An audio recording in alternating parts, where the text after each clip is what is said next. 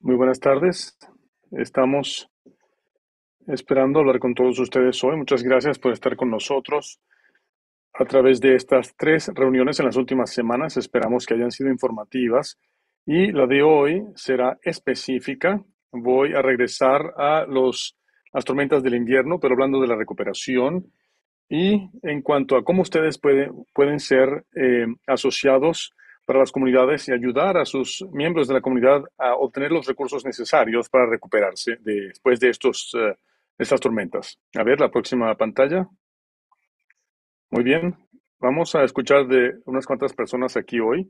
Oirán de parte de la Oficina de Servicios de Emergencia del Gobernador, Bill Simonson, y también les hablará un personal de FEMA, Charles Gray, y también la Administración de Pequeños Negocios, hablando de los recursos, Luis Santos Serrano, y oirán de uno de nuestros miembros del grupo, Diana Contreras, con las organizaciones de eh, ayuda comunitaria en Fresno.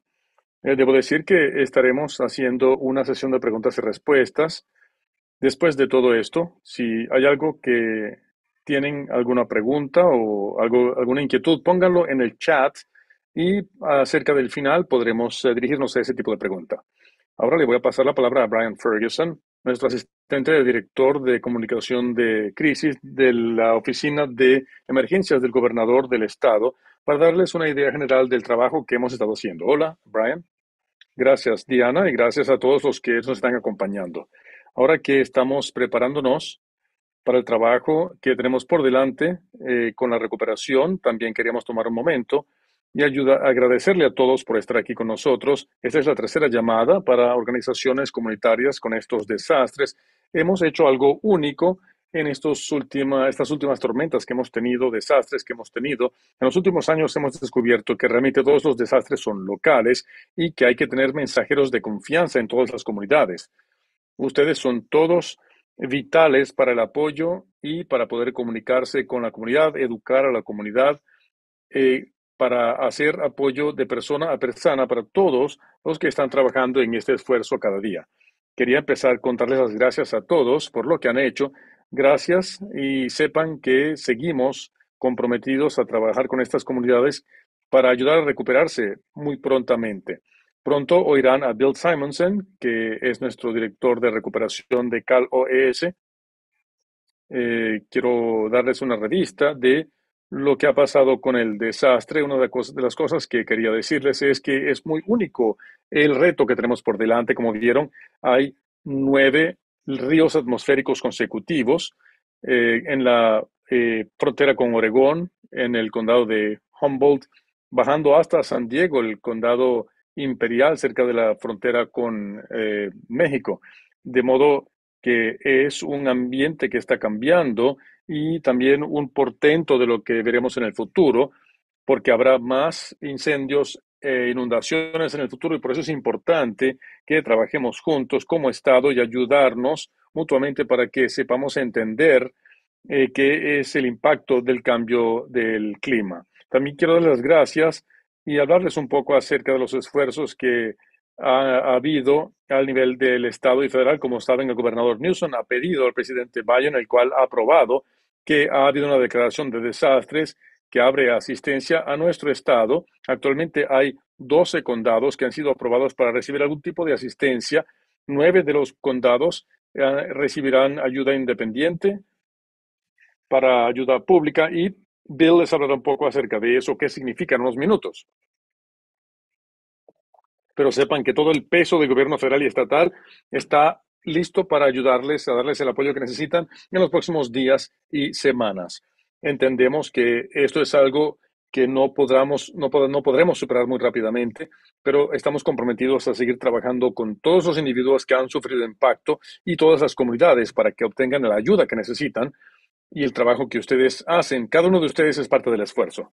Ahora escucharán a otros miembros del grupo de ayuda comunitaria, y queremos darles ejemplos del trabajo que se está haciendo en el terreno por parte de nuestros asociados localmente y a nivel del Estado, que son gente a quienes hemos ayudado en el pasado, pero ellos vienen a nosotros y nos dicen, este es un trabajo en el cual creemos y hay que apoyar. Y antes de irme, pues quiero decirles que no importa si ustedes reciben recursos, sepan que están aquí con nosotros, son parte de la familia. Si quieren ayudarnos a Cal OES, y si quieren que les apoyemos de alguna manera en sus esfuerzos o planes, tenemos una nueva ronda de listos que veremos en los próximos días. Si quieren solicitar algún tipo de acuerdo, también tenemos ayuda federal de cierta suma para ayudar a organizaciones que son elegibles para recibir la ayuda. Así que hay recursos financieros también para el trabajo que hacen localmente. Ciertamente son desastres complejos y que han afectado las vidas de muchas personas, pero ciertamente estamos muy complacidos con el trabajo que vemos localmente, que nos estamos ayudando y que juntos podremos superar todo esto como comunidad, como familia, de gente que hace el trabajo conjuntamente. Y con eso le pasaré la palabra a Diana. Gracias de nuevo por su ayuda y por lo que veremos en el futuro. Adelante. Gracias, Brian. Quiero recordarles a todos. Sé que el chat está cerrado, pero pueden hablarnos cuando haya un periodo de preguntas. Anoten cualquier pregunta que tengan y llegaremos a responderle. Y con esto le pasaré la palabra a Bill Simonson, el cual es nuestro jefe en cuanto a la coordinación de entrenamiento en Cal OES. Aquí pongo mi título para saber correctamente cuál es tu título. Él hablará un poco del trabajo que hemos estado haciendo a nivel local y con FEMA específicamente en cuanto a los recursos de recuperación. Adelante, Bill. Gracias, Diana. Buenas tardes a todos. Soy Bill Simonson, jefe de la coordinación interagencia para recuperación de desastres en Cal OES, y quiero compartir unas cuantas cosas en cuanto a nuestra travesía hacia la recuperación. Durante el desastre, Cal OES trabaja muy de cerca con gobiernos locales para responder rápidamente a la recuperación de cualquier tipo de incidente. En California tenemos una estructura llamada SIMS, que es un sistema de administración de desastres, y allí hay 5 niveles de apoyo. Como dijo Brian, todo empieza y localmente, y hay ayuda para gobiernos locales a nivel del condado, regional también, y finalmente a nivel del estado. Y estos son niveles que son usados en manera de escalación para darles apoyo a los incidentes conforme vayan ocurriendo. Durante los desastres, Cal OES envía ayuda directa a centros de emergencia y monitoreamos la actividad. Le damos asistencia técnica a las organizaciones para poder coordinar cualquier necesidad que no haya sido suplida. Es importante que a través de todo este proceso de recuperación, de respuesta y de recuperación, Cal OS monitorea constantemente el impacto de la comunidad y, si es apropiado, pide ayuda necesaria adicional al gobierno federal para condados particulares, a nivel estatal, perdón, para la ayuda que necesiten. Estos temporales, como los dijo Bill, pedimos una declaración de desastre para los condados que han sufrido impacto con estas tormentas en California a través del final del año. Y a partir de ayer, FEMA ha aprobado a 12 condados para ser incluidos entre los desastres. 9 han recibido ayuda individual para ayuda local. Este evento sigue evolucionando y pasará cierto tiempo para que algunas comunidades puedan recuperarse. Así que se medirá el desastre y los daños sufridos, y más condados tal vez serán elegibles para la declaración para apoyo adicional. Y finalmente, creo que es importante recordarles a todos que la ayuda está disponible tanto en línea como en persona. Actualmente tenemos 13 ubicaciones en el estado que cualquiera puede asistir para obtener información en cuanto a la ayuda disponible y a registrarse para esa asistencia. Otra información adicional para esta asistencia local en recuperación de desastre, para los centros de recuperación, lo pueden encontrar en el calendario de Cal OES. Pueden ir a la página principal de Cal OES y allí buscar la información que necesitan en la página pertinente. También pueden ir a disasterassistance.com en línea y registrarse allí también. Entonces, agradezco la oportunidad de compartir con ustedes esto y le paso la palabra a Diana. Gracias, Bill. Yo voy a cuestionarte un poco. ¿Nos cuentas un poco cuáles son los 9 condados que reciben ayuda individual? Sí, aquí los tengo anotados. En este momento, por supuesto, esto está evolucionando y puede cambiar. Merced, Sacramento, Santa Cruz, Monterrey, San Luis Obispo, Santa Bárbara, San Joaquín, Calaveras y San Mateo. Actualmente han sido aprobados todos para asistencia individual y, como ya dije, el proceso sigue adelante. Muchas gracias, Abel. Ahora le pasaremos el micrófono a FEMA, a Charles Craig, que es la agencia o el enlace de agencias voluntarias en la administración de desastres. Y él nos hablará un poco más acerca de eh, que nos diga cuáles son los recursos disponibles. Aquí se lo pasaremos a Charles ahora. Gracias. Hola a todos. Como dije anteriormente, esto es un desastre declarado federalmente y el gobierno ha pedido diferentes tipos de asistencia, asistencia individual, y es asistencia que se proporciona a individuos y a familias. Fuera de eso, ven el tipo de programas ahí en la pantalla que incluyen cuidado masivo, servicios de emergencia, coordinación de agencias voluntarias, que es lo que yo hago. También tenemos varios programas de servicios comunitarios que incluyen a gerenciar casos de desastre y programas de entrenamiento, el desastre de ayuda legal para desastre y de desempleo, y también ayuda para individuos y hogares que se llama Individuals and Households Program o IHP, o sea, un programa para individuos y hogares.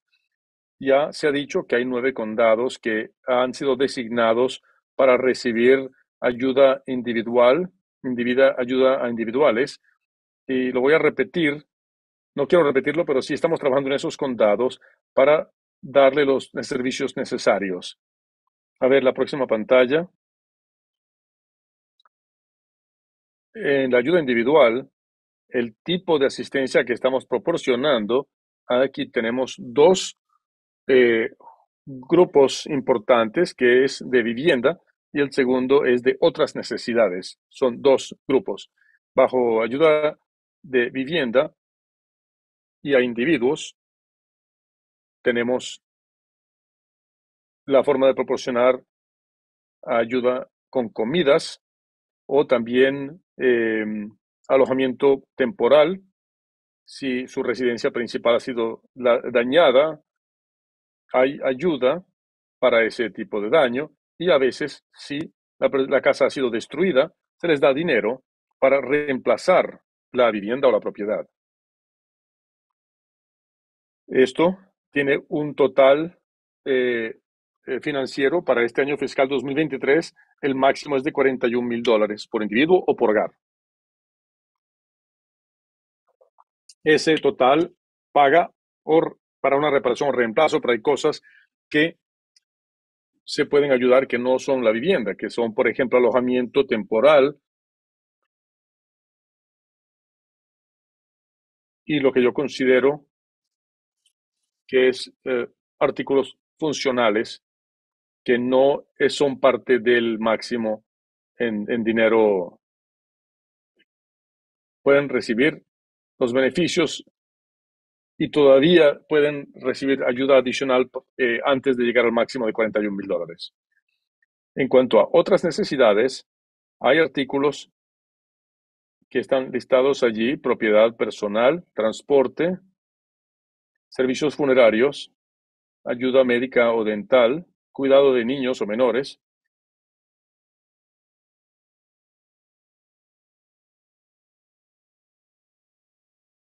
Una de las cosas que no pueden tener, no pueden estar asociados con eso. Trabajamos muy de cerca con el Estado para identificar los artículos que necesita cada individuo. También hay consideraciones financieras para propiedad personal, transporte,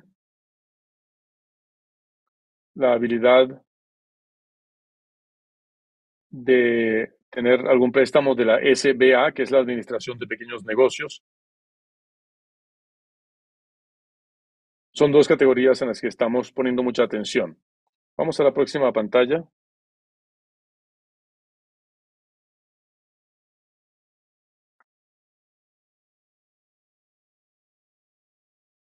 El presidente ha hecho una declaración de que FEMA va a ayudar a las comunidades, a los que sobreviven, que obtengan alguna ayuda o asistencia y que sean elegibles para ella, tienen que matricularse para recibir la asistencia.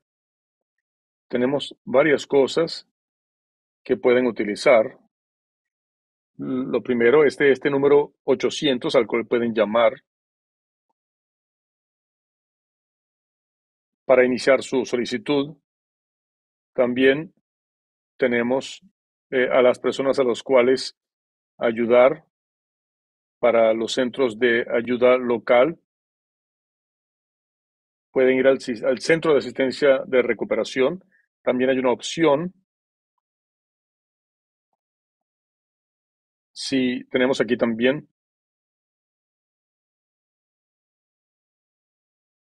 la otra página es disasterassistance.gov. Pueden bajar esta información a su celular también y obtener los datos. Cuando el presidente hace la declaración, empieza lo que llamamos un periodo de asistencia. La fecha de la declaración es 14 de enero y el periodo de asistencia dura 18 meses después de esa fecha de declaración. O sea que los individuos tienen 60 días para matricularse, para recibir beneficios de FEMA, y el periodo de 60 días terminaría el 16 de marzo de 2023. Y el periodo de asistencia terminaría el 15 de julio de 2024.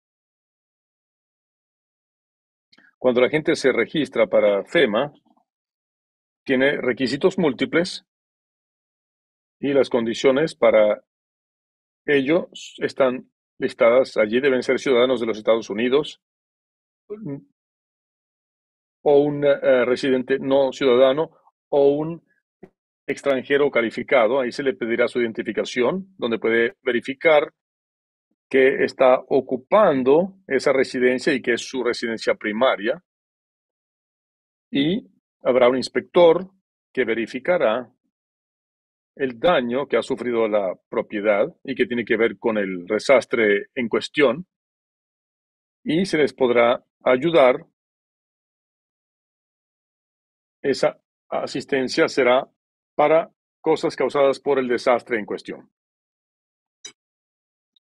Creo que esta es mi última transparencia. Le paso la palabra a Diana. Gracias, Charles. Han salido muchas preguntas. Quiero hacer un par de preguntas ahora. Agradezco mucho su tiempo, pero ahora le paso la palabra a Luis Santos Serrano para que hable con nosotros de la Administración de Pequeños Negocios y recursos disponibles para los sobrevivientes. Luis. Gracias, Diana, y gracias a todos. Mi nombre es Luis Santos Serrano. Estoy aquí con la Administración de Pequeños Negocios hablando de la Oficina de Recuperación y Resistencia de Desastres. Como parte de esta declaración presidencial de desastre que firmó el presidente Biden, la Organización de Pequeños Negocios ofrece préstamos de desastres a negocios de todos los tamaños, organizaciones sin fines de lucro y organizaciones privadas, pero también inquilinos y no hay dueños de casas. Así que cuando uno oye SBA, o sea, pequeño negocio, en una declaración de desastre, nosotros también asistimos a dueños de hogares y a sus inquilinos. Los negocios de cualquier tamaño pueden prestar hasta $2 millones. ¿Para qué objeto?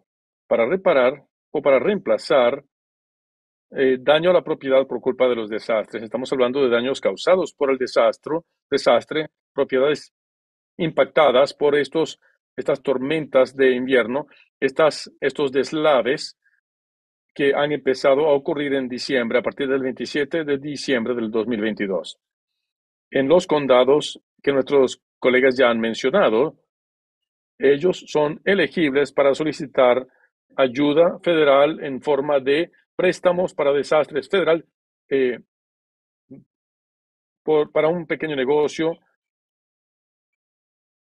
y también los que tienen que ver con acuacultura o agricultura acuática, y para organizaciones sin fines de lucro. También ellos pueden prestar dinero para ayudar con los costos de desastres, para tener capital de trabajo. O sea que si su negocio está sufriendo económicamente, por ejemplo, si su negocio tuvo que cerrar las puertas por un periodo de tiempo por culpa de las inundaciones, o si los clientes dejaron de ir a su puesto de trabajo porque no tenían acceso, o cualquier otra dificultad parecida, puede que tengan un impacto por culpa de los desastres, o que tal vez se enfrenten. Este negocio, esos tipos de negocio, puede pedir un préstamo de hasta $2 millones, o si su negocio tuvo un impacto físico y económico en combinación, la cantidad máxima que pueden pedir es $2 millones. Si usted es dueño de un hogar, o si es un inquilino en una casa, lo primero que deben hacer es registrarse con FEMA.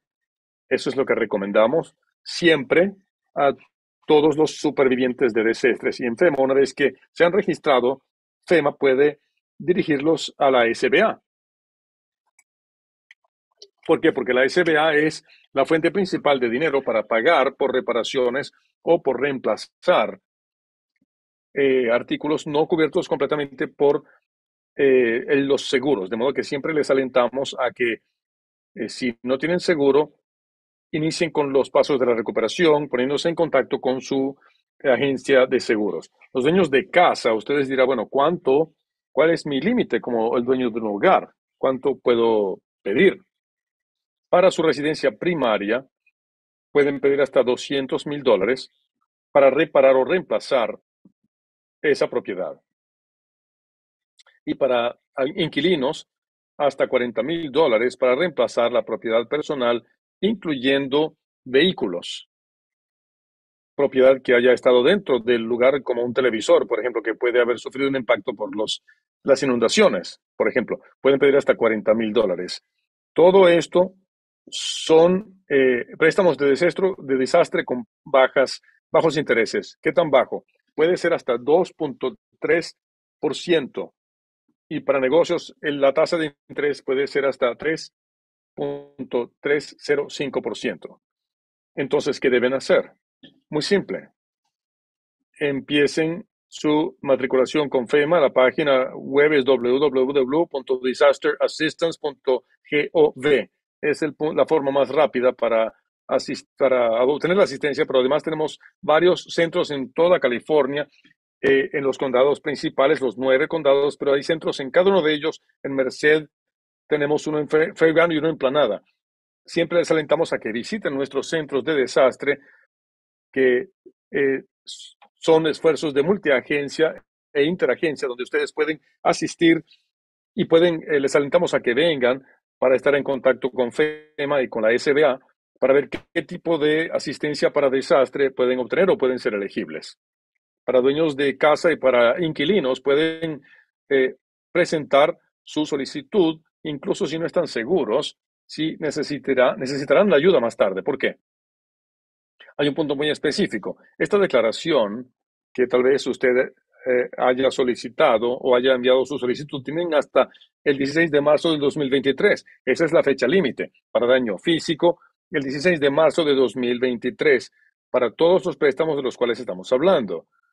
Si ustedes perdieron alguna propiedad o si hubo daño físico en ella, y cualquier problema de capital, dijimos que el 16 de octubre de 2024 es la última fecha. Para considerar el tiempo, les quiero compartir solamente cómo pueden obtener más información. Llámenos al 1-800-659-2955, 1-800-659-2955. Pueden también visitar nuestra página web www.sba.gov para más información. Muchas gracias por su tiempo y le paso la palabra otra vez a Diana. No hay ningún problema, Luis. Qué bueno verte de nuevo y gracias por esa información. ¿Podrías repetir las tasas de interés, por favor? Hemos obtenido preguntas y si no te importa, trataré de escribirlas yo también. Siempre, claro que sí. La tasa de interés puede ser tan baja, la más baja, para desastres en hogares, daño a propiedad de un hogar puede ser tan baja como 2.313%. Esa es la más baja que pueden obtener. Y para los negocios, un desastre físico o para el capital de trabajo puede ser tan baja como 3.305%. Para organizaciones sin fines de lucro, la tasa de interés es 2.375%. Estas tasas de interés son fijas, 30 años. Si ustedes envían su solicitud y la SBA no puede ofrecerle ese préstamo, podrían ser enviados a hablar con FEMA para obtener algún otro tipo de asistencia. ¿Cómo pueden saber si son elegibles? Deben seguir los pasos. Primero, conectarse con FEMA, solicitar estos préstamos con la SBA. Si la SBA les ofrece un préstamo, ustedes no están obligados a aceptar ese préstamo, pero al menos sabrán cuáles son las opciones disponibles en sus manos para iniciar el proceso de recuperación. Gracias, Luis. Seguro que habrá más preguntas, así que nos dirigiremos a ti después. Y pues sin más, quiero también entregarle la palabra a mi tocaya, Diana Contreras. Ella es el gerente de programa para los grupos de caridad católicas en Fresno. Aquí te paso la palabra, Diana. Gracias, Diana. Yo también soy Diana, soy gerente de proyecto para el programa Listos, Medical y Listos en Fresno, y quiero compartir con ustedes esta comunidad, lo que hemos estado haciendo en la comunidad y cómo seguiremos haciéndolo para la comunidad por muchos meses y tal vez los años del futuro. Con la experiencia que hemos tenido, hemos respondido proporcionando a esta comunidad artículos de nuestra reserva de comestibles. Es muy popular porque las familias han estado fuera de sus hogares trabajando cosas como cereales, barras de granola, fiambres varios, y hemos tenido mucha suerte de poder enviarles proteína, ayudarles con proteína también, que no es algo muy común.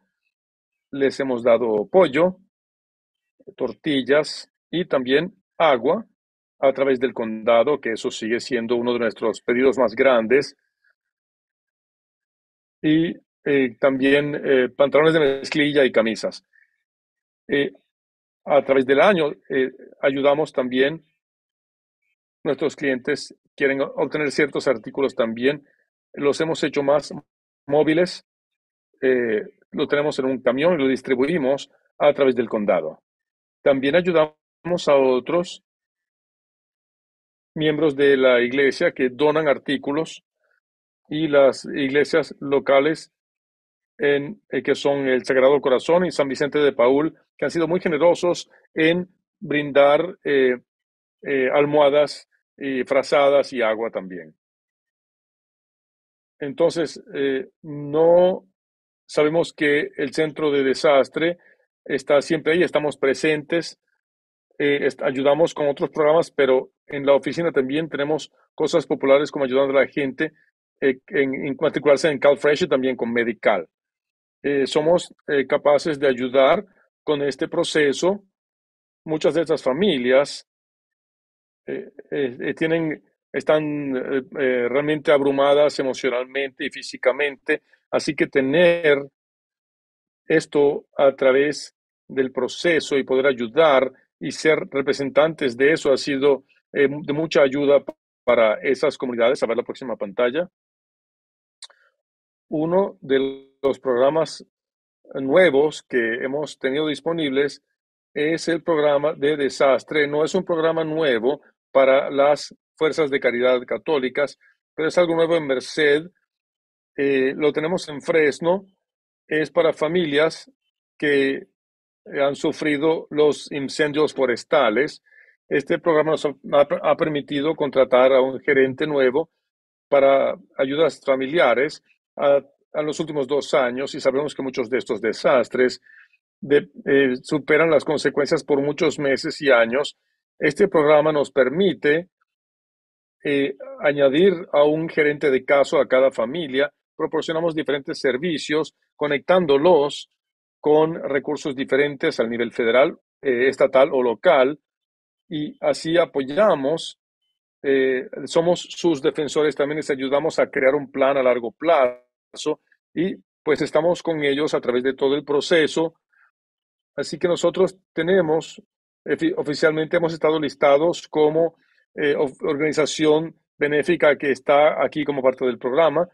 Eh, Empezamos a trabajar en Merced oficialmente y estamos en proceso de contratar a otros gerentes de caso, pero ya estamos haciendo recuperación, ayudando, recogiendo información, ayudando a familias.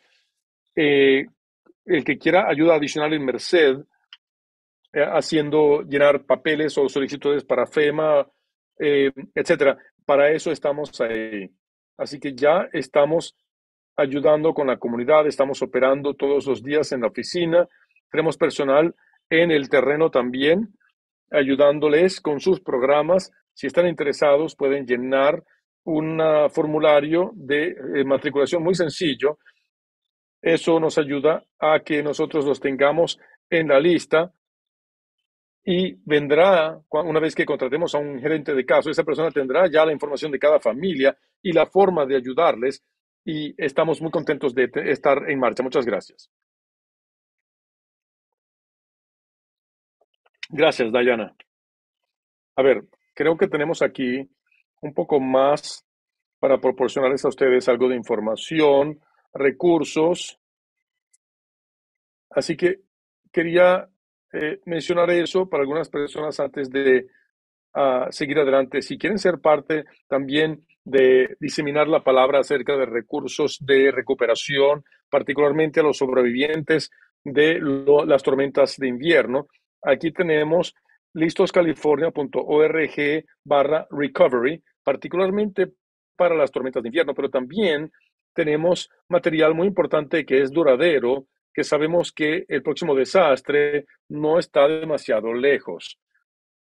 Y no es demasiado lejos prepararse y asegurar de que la gente tenga lo que necesita.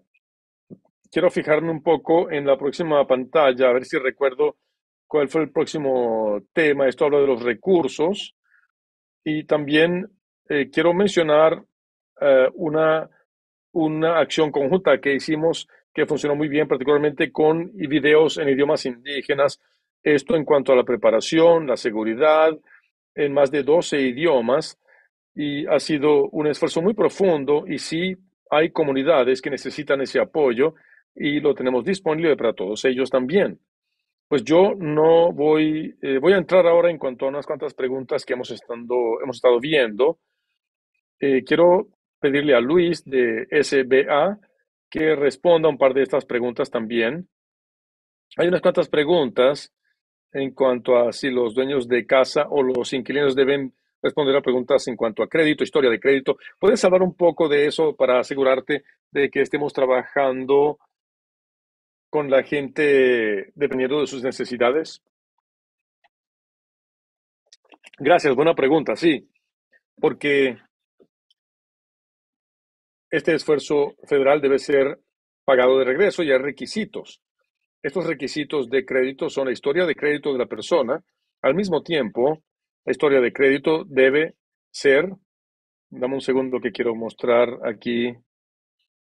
Sí, la historia de crédito eh, debe ser aceptable para la SBA, y también necesitamos asegurar de que haya pago. El solicitante debe mostrar su habilidad de pagar el préstamo, y en el caso de pérdida física, si es más de $25,000, Y si uno es elegible, entonces el préstamo será de más de $25,000. La SBA podría requerir una fianza.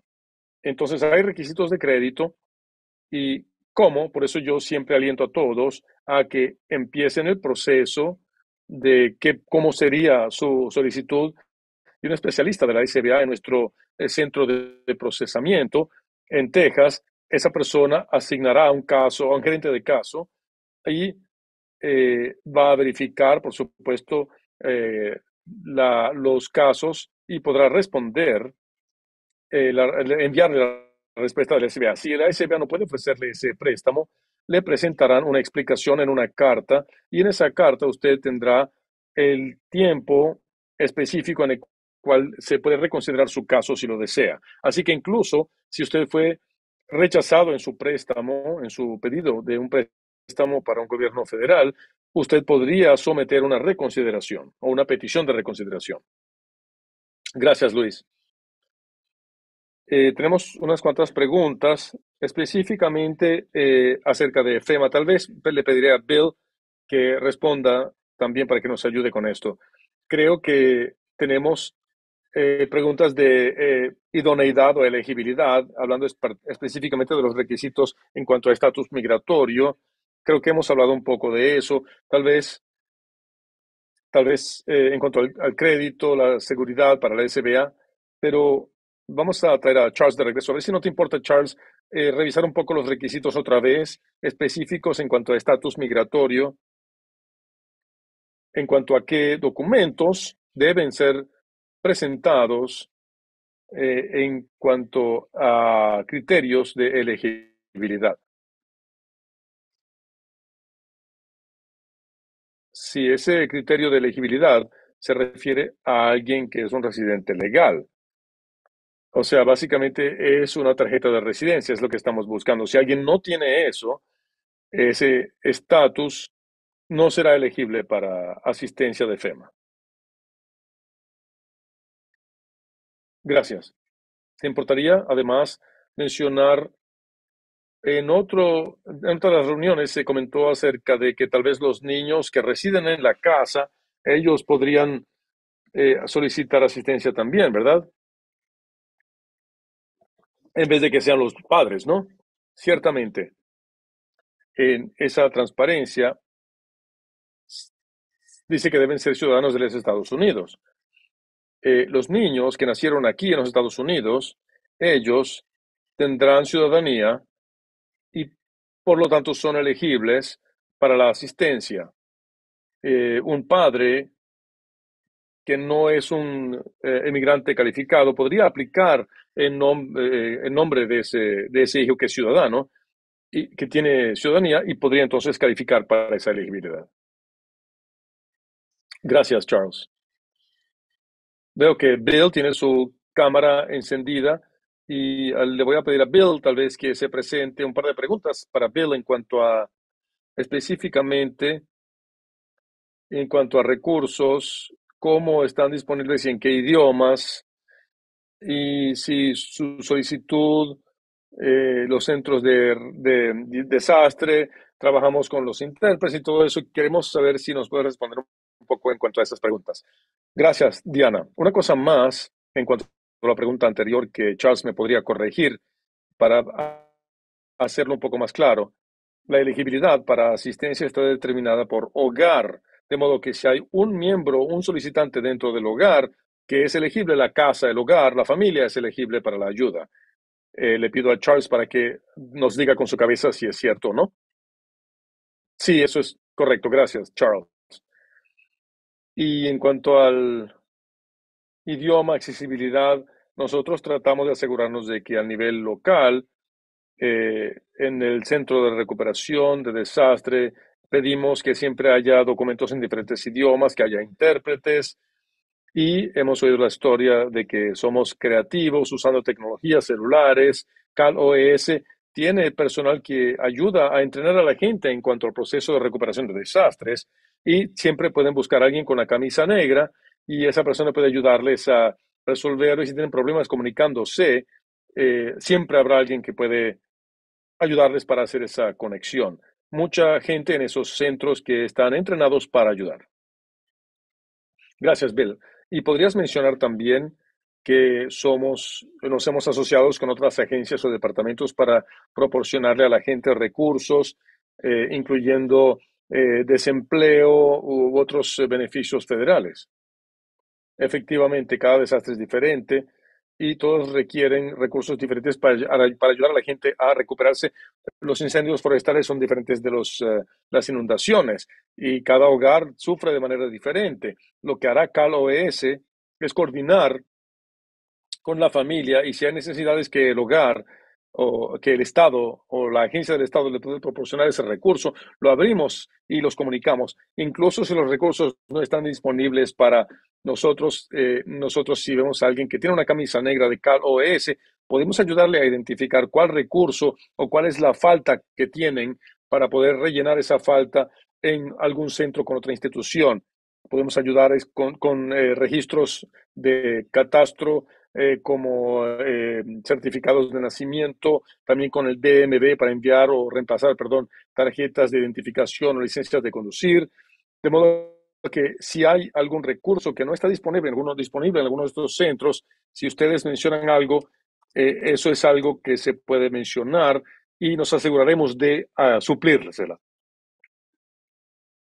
Gracias, Bill. Teresa, uno de nuestros asociados en San Diego, también tenía una pregunta particularmente en cuanto a incendios forestales y nos dice que es algo que conocemos bien y es una pregunta que tratamos de ver si ella hizo la pregunta. Queremos saber si el servicio también está disponible en el condado de San Diego cuando hay incendios y si es así, el contacto empieza en el centro de recuperación local, algo que el condado instituye luego del incendio. ¿Cómo es? ¿Cómo funcionan esas ayudas? Sí, buena pregunta.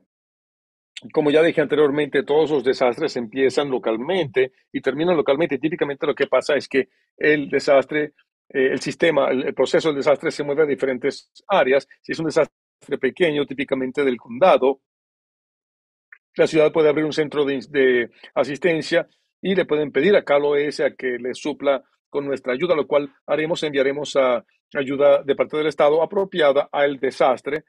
Y si llegamos al nivel en el cual necesitamos una declaración federal, pues entonces traeremos a FEMA y el centro de recuperación contendrá también personal de FEMA. Pero cualquier desastre, no importa qué tan grande o pequeño, Cal OS puede conectarse y ayudar con cualquier recurso que tengamos a nivel estatal para ayudar a esos personales.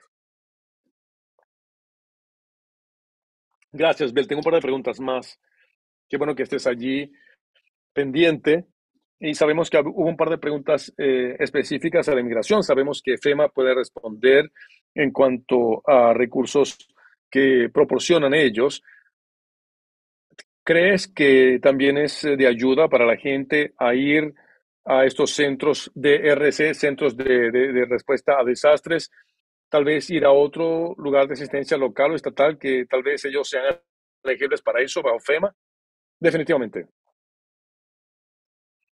Tenemos una agencia del Estado, tenemos un enlace voluntario que trabaja muy de cerca con las comunidades, con organizaciones comunitarias y típicamente esa gente son representantes o representantes de esas organizaciones y se presentan también en los centros de asistencia y pueden ofrecer cosas como tarjetas de regalo, todo tipo de apoyo, definitivamente, incluso si el hogar no cree que sea elegible para FEMA o algún recurso del Estado, deberían asistir allí porque hay mucha gente allí que viene con un listado muy largo de opciones posibles para ayudarles.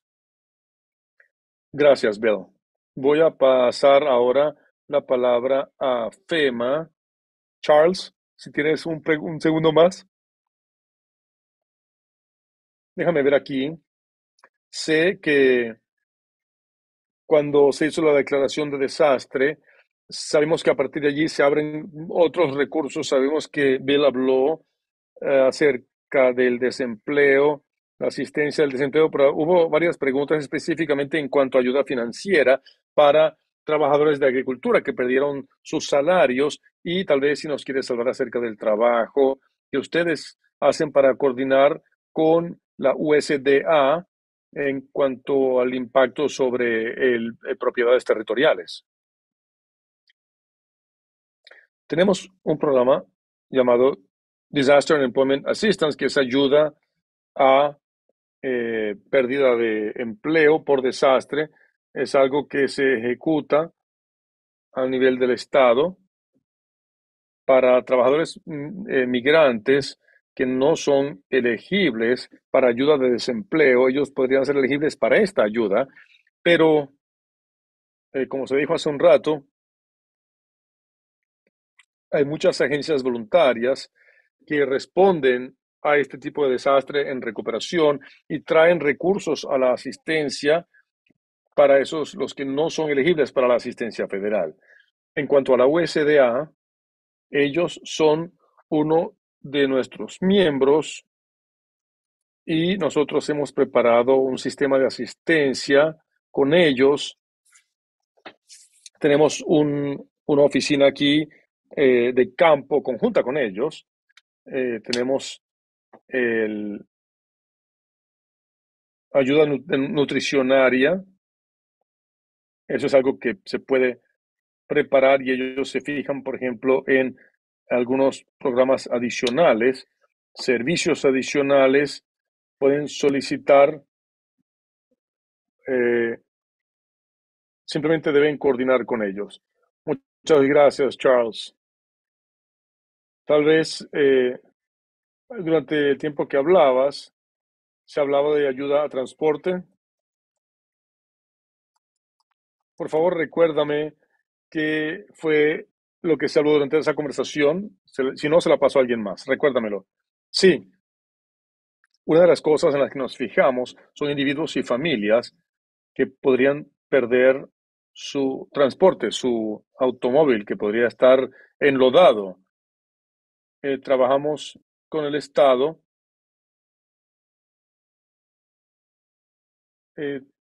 Podemos ayudar en la pérdida de ese individuo, dependiendo de lo que el Estado ha acordado hacer. Si la persona, si es su transporte primario y lo ha perdido, entonces le ayudamos ayuda para reemplazarlo. Gracias, Charles. Tal vez una pregunta más. Estoy tratando de consolidar unas cuantas preguntas. Ha habido preguntas en cuanto a vivienda. Como hemos oído, ha habido preguntas en cuanto a situaciones que empeoran o empeoran la desigualdad con el desastre. Entonces, hay preguntas específicas en cuanto a Merced, el condado de Merced, pero ¿qué está disponible para familias que, digamos, perdieron su hogar y hay ya una escasez de viviendas? ¿Cómo trabaja FEMA con las comunidades locales para asegurarse de que la gente tenga un lugar seguro donde vivir? Nosotros verificamos primero que esa es la residencia primaria de la persona, ese es el criterio. Una vez que determinamos eso, un inspector va para evaluar el hogar y saber si hay que reparar o reemplazar. También proporcionamos asistencia a los sobrevivientes para que puedan comprar otra propiedad para reemplazar su vivienda primaria mientras se está reparando. Si no hay propiedades disponibles en el área inmediata, hay otras opciones. Pueden salir de esa área y tal vez podamos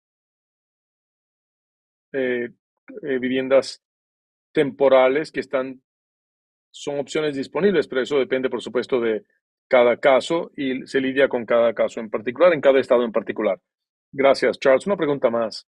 Creo que la gente quería confirmar si hay un conflicto, si un dueño de un hogar tiene seguro de la casa. Queremos saber si son elegibles para la ayuda de FEMA. La ley Stafford, que proporciona ayuda, también tiene el requisito de que FEMA no puede duplicar los beneficios proporcionados por otra institución. Entonces, si el individuo tiene seguro que cubre esa pérdida, entonces FEMA no puede duplicar eso. Hay compañías de seguro, si tienen seguro de inundación y la casa se inunda, es la compañía de seguros la que paga la pérdida o la reparación. Gracias, muy agradecida. Diana, una pregunta más aquí. Yo alentaría a la gente a no suponer si son elegibles o no para la asistencia y deben pasar por el proceso de solicitud de todas maneras, como dijo Charles. Es cierto que no pueden duplicar los beneficios, pero uno de los retos particulares que tenemos en California es que la gente tiene muy bajo nivel de seguros en muchas áreas en sus hogares y pues típicamente les alentamos a todos a solicitar. También hay un proceso de apelación que deben seguir, pero no supongan que no son elegibles. Pasen por el proceso, vayan por todo el proceso y después se decidirá más adelante. Gracias, Bel. Ya que estás allí, hay unas cuantas preguntas en cuanto a, y creo que ya tocamos un poco de ellas, pero ¿hay algún recurso adicional en condados donde no haya habido una designación de desastre por parte de FEMA, que tal vez el Estado eh, o localmente el gobierno local tenga recursos para esos condados? Desde el punto de vista del Estado, la mayor parte de los recursos que tenemos vienen con una programación del gobernador. Tenemos un desastre a nivel del Estado en general, pero la mayor parte de esos son recursos que son de ayuda pública y para medidas de protección de emergencia. Eh, Refugio inmediato para los que quedaron sin hogar o para reparación de estructura, etcétera. Pero una vez que digo eso, pues habrá hogares que necesitan ayuda y por eso es que tenemos centros de asistencia local. Es muy importante por eso, porque hay una serie de recursos que estarán disponibles y queremos asegurarnos de que la gente sepa cuáles son sus necesidades de la mejor manera que puedan ajustarse la ayuda a las necesidades. Gracias, Bill. Cuando yo visité un centro de recuperación recientemente, uno de tu personal me asistió, me ayudó mucho y pues el estar allí, estar conectada y disponible y presente con las organizaciones. Y pues es más bien un comentario, pero si quieres señalar tú que es de ayuda, que es muy útil, si quieren ayudar en un centro de recuperación de desastres, ayuden a grupos locales o si quieren ser parte de este proceso y proporcionar alguno de estos recursos a los sobrevivientes. Queremos saber si tal vez la manera de hacerlo es contactándolos a ustedes o a FEMA. Háblanos de ese proceso. Claro que sí. Cualquiera que esté interesado en ayudarnos a apoyar a su comunidad, las organizaciones basadas en comunitarias hacen un trabajo maravilloso, ayudan a organizar y a juntar los recursos necesarios, la Cruz Roja, el Ejército de Salvación, etcétera. Pueden empezar por allí, pero si quieren ir más allá de eso, pueden ayudar o contactar a un grupo individual de ayuda a través de la página web de Cal OES y es un recurso excelente con el cual pueden determinar eh, cómo conectarse y también el condado también, cualquier desastre empieza siempre localmente, el condado siempre busca a voluntarios y es allí el punto donde pueden ayudar en diferentes áreas durante un desastre, de modo que siempre buscamos apoyo y aliento a la gente a empezar en esa forma. Adelante, Charles. Quería añadir que hay una organización que se llama EOAD, que es un grupo voluntario de ayuda en desastres, para desastres y también para recuperación. Hay uno que está ubicado en el norte de California, otro en el sur de California, llamado BOAD del sur de California, y son buenos puntos donde empezar porque debemos dirigirnos a esos BOADs para ayudar a los centros de recuperación de desastres, tanto en el norte como en el sur. Hay muchos condados que tendrán ese contacto y se les permitirá ayudar, la gente podrá acudir a ofrecer su ayuda. Muchas gracias, Charles. Es un buen recordatorio. Y Bill, tú mencionaste algo en cuanto a la gente que va y busca ayuda en persona en estos centros de recuperación de desastres. Es importante también que la gente tal vez no se siente muy cómoda yendo en línea o no saben pues cómo buscar la información en otra parte. Tenemos todo este conjunto de información que también está disponible en diferentes lugares. ¿Qué nos puedes decir al respecto? Sí, estamos constantemente actualizando nuestra página web Cal OES. Si buscan ayuda individual, tenemos un centro de recuperación. También pueden enviar un email.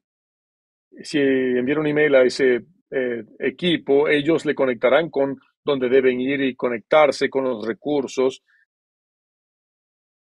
o llevarles de la mano para que consigan la ayuda de la mejor manera. La última cosa es unas cuantas preguntas en cuanto a mi condado fue incluido, no incluido. Puedes mencionar el proceso de cómo trabaja Cal OES con FEMA y los organizaciones locales en cuanto a evaluar daños continuamente para que añadan a otros condados a esta proclamación de emergencia. Claro que sí, como ya dije antes, esto es un evento continuo. Cada evento es un poco diferente. Hay que esperar que ciertas áreas estén a salvo para poder ir y evaluarlas. Para inundaciones hay que esperar que bajen las aguas, hay muchos daños que no son aparentes de inmediato, de modo que toma cierto tiempo para que un condado a nivel estatal o local puedan evaluar ese daño. Y como ya dije, esas evaluaciones de daño son continuas. Y yo espero pues que en los próximos días tengamos condados adicionales que se presentarán y habrá daños adicionales y los evaluadores lo identificarán y eso podría continuar por las próximas 2 semanas. Y en cuanto a quién está en la declaración de FEMA, pueden ir a la página de FEMA, bajo FEMA, declaraciones o proclamaciones de FEMA, y aparece el mapa con los condados que fueron nombrados en la proclamación de acuerdo a la categoría de asistencia que van a recibir. Ese es el mejor recurso para proporcionar esa información. Muchas gracias. Y con eso creo que vamos a tener que cerrar aquí. No quiero tomar demasiado del tiempo de cada uno de nosotros, pero una vez más les agradezco y les recomiendo que vayan a nuestros recursos listos, california.org. Allí sabrán más acerca de la recuperación. Hemos creado pues digamos, un centro virtual de recuperación en la página web y pues eh, pídanle a la gente que vayan y acudan a estos centros de asistencia de recuperación de desastres. Vayan siempre a FEMA o el centro de ayuda a pequeños negocios. Y para cerrar, pues, compartan los recursos oficiales solamente. eh, Traten de hacer lo más que puedan. Nosotros estamos tratando de evitar que haya engaños o fraudes o desinformación y traten de compartir consejos que vienen de este tipo de fuentes. Estamos ahora recuperándonos y sabemos que la próxima emergencia no está muy lejos, de modo que ustedes también pueden tener parte de ayudar a entrenar a otros y asegurar de que tengamos más resistencia contra desastres. Con eso, muchas gracias a todos y les agradezco su asistencia.